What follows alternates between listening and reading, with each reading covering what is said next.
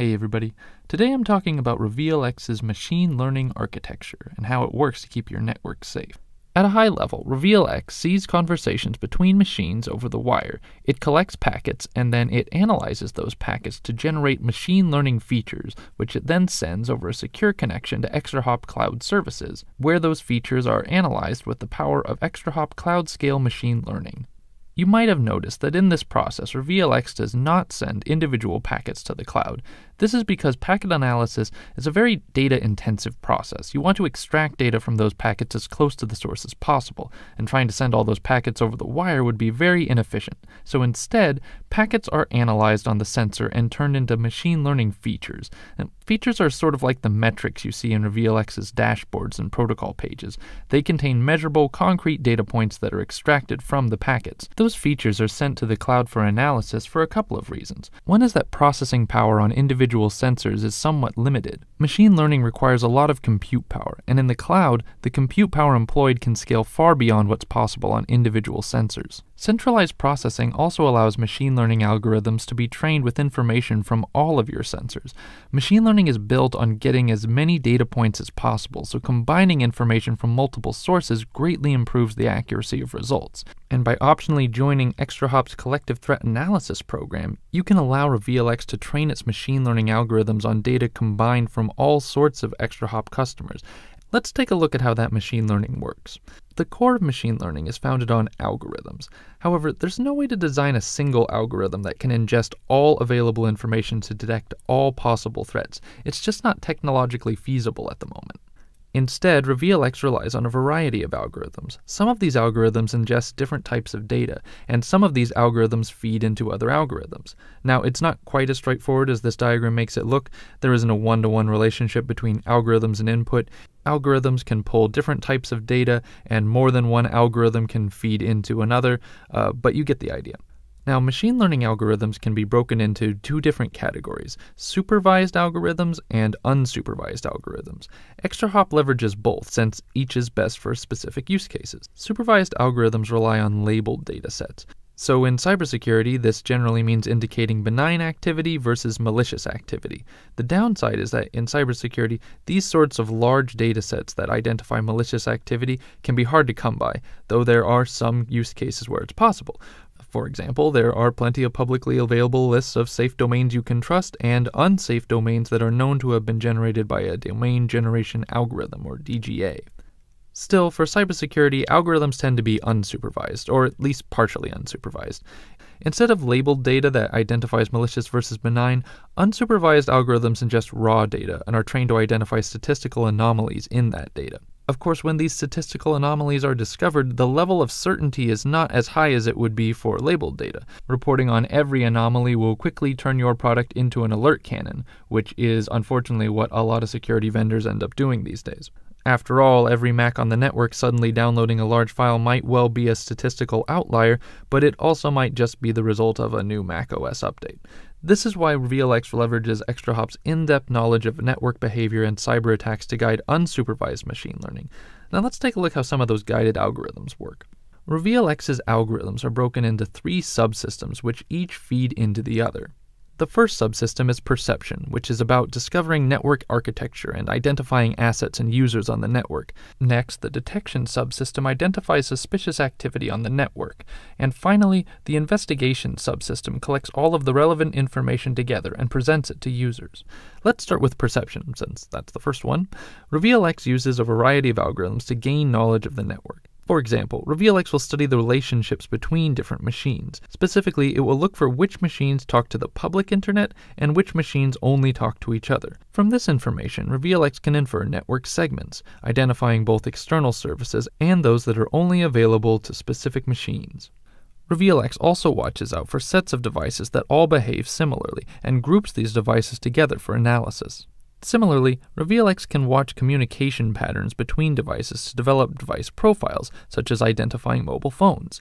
RevealX can also identify entities by analyzing authentication and access patterns over a variety of protocols, such as LDAP and Kerberos and SMB. These behaviors can indicate that a user possesses special access on the network and is something like a network IT or domain admin.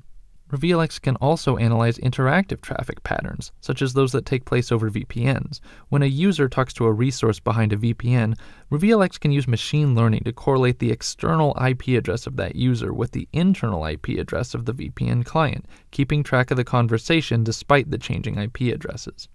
Armed with this in-depth knowledge of the network, RevealX is then able to identify potential threats with its detection algorithms. At a high level, time series analysis allows RevealX to predict which behaviors are expected and which ones are not. And this is an area where RevealX's unique knowledge of network behavior comes into play, because not all changes in network activity require investigation, and reporting on every anomaly will leave us with an alert cannon which we don't want. So, for example, if a machine suddenly goes from making a few requests to making a lot of requests, RevealX knows that the protocol is very important here.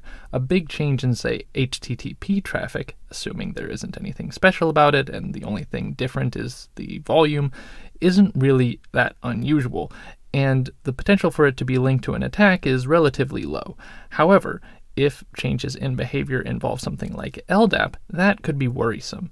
LDAP servers contain information about file shares and user accounts on the network, and clients can access this information over the LDAP protocol. Unfortunately, attackers can also use LDAP to locate valuable assets and privileged user accounts on the network as part of a larger attack campaign. And tools like Bloodhound send out lots of LDAP requests to obtain this information. So, if a machine suddenly starts sending an abnormal number of LDAP requests, that might indicate that the machine has been compromised and is being used for reconnaissance, which is why RevealX reports these kinds of events with spike in LDAP request detections, which include information about how these kinds of attacks work and how to mitigate them. And similar to that kind of time series analysis, RevealX can also analyze the network as a graph, which enables it to recognize potential outliers. And at a more granular level, a lot of the detection algorithms build on the paradigms from the perception subsystem. For example, when similar machines are grouped together, RevealX builds predictive models for the group's behavior, and behavior that is atypical for that group can be cause for further investigation. RevealX also watches out for unusual behavior according to device classification. If a device suddenly behaves in a way that is unexpected for that type of device, RevealX will notice it. Again, this kind of analysis relies heavily on RevealX's knowledge of network behavior. In the example pictured here, a VoIP phone that has historically talked over SIP is suddenly communicating over SSH. But what about that change is worth noting? If, for example, the phone had been using SIP for its whole life, and then RevealX suddenly saw something over RTSP, would RevealX alert on that behavior too? Well, RevealX knows that VoIP phones typically communicate over SIP or RTSP. SIP is for peer-to-peer streaming, while RTSP is more for broadcast traffic. But they're both pretty common, it's just that different apps tend to favor different protocols, and there's really nothing suspicious about a phone suddenly changing between the two. But what about SSH? Well, that's a bit different. SSH is a protocol that's primarily used for facilitating remote access between two machines. It enables you to open a terminal on the remote machine and execute commands. SSH is a very common protocol for communication between desktops and servers on the network, but what's not common is for someone to SSH into an IoT device, especially a VoIP phone. And unfortunately, while there aren't a lot of legitimate use cases for SSH with a VoIP phone, there are a lot of ways attackers can use it to leverage IoT devices as part of a campaign, which is why this kind of activity will trigger RevealX's unusual IoT protocol activity detection, which will tell you how these kinds of attacks work and how to stop them. And by leveraging network segmentation analysis, RevealX can identify behavior that breaks the inferred segmentation rules. This sort of monitoring is a lot less intrusive and more manageable than traditional network segmentation. While you can enforce network segmentation policy and prevent traffic across segments, it's a very manual process and can easily become misconfigured as your systems scale, which can lead to connectivity issues that are difficult to resolve. RevealX also models the behavior of individual users, building predictive models based on those users' behaviors. So if a user suddenly starts behaving out of character, RevealX will notice it. And of course, the devil is in the details here. Not all anomalous user activity is worth looking into, which is why RevealX uses its knowledge of network security to surface the most potentially dangerous behaviors. For example, the unusual access of network services is usually worth checking out, even if an environment is authenticating users with something like Kerberos. While Kerberos users are required to obtain and produce tickets when authenticating with the service, and this works well most of the time, it isn't foolproof. If an attacker gains control of a user account that doesn't have access to a service, they can use tools like Mimikatz to steal tickets from other user accounts that do in order to gain access to those services. So if a user is suddenly accessing a service that they haven't used before or don't usually access, it could indicate that the account has been compromised by an attacker, which is why RevealX is on the lookout for this sort of thing with its unexpected service access detections, which let you know how you can protect your environment while you're investigating further. Last, there's the investigation subsystem. After RevealX identifies suspicious behavior, it uses machine learning algorithms to provide information to users so they can make the right call as quickly as possible. So for example, let's say RevealX notices a data transfer between two machines that happens to be suspiciously large. It will then begin pulling relevant factors from that event, such as the user that made the request, the IP address of the client machine, the SQL statement that initiated the transfer, especially the table that was pulled from. RevealX also leverages machine learning techniques to prioritize a variety of different detections, so users know which detections are most dangerous and where they should start investigating first.